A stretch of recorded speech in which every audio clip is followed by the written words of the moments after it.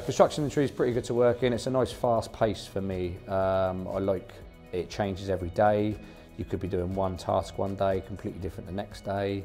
So I like a fast pace. It keeps your brain busy and keeps you active. Generally we do drainage, internal drainage, external, footings, pathways, roads, and then at the end we'll do things like slabs, curbs and edgings.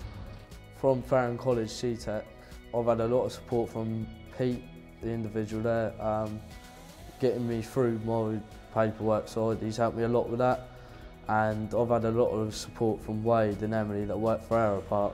As a company, Aeropark are really into this with the apprenticeships, because I think everyone realises now that we need young people coming in to this industry. We've got not enough people coming into the industry, so it's good all round really, because we need the people, it gives the young people jobs, and it is a good career.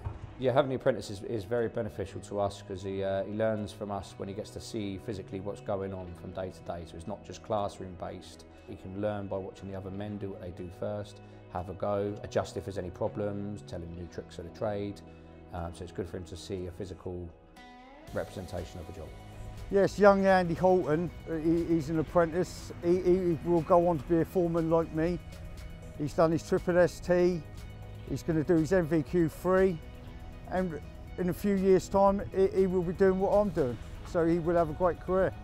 I would definitely say undergoing an apprenticeship is beneficial to my career path because you pick up a lot of skills and qualifications along the way.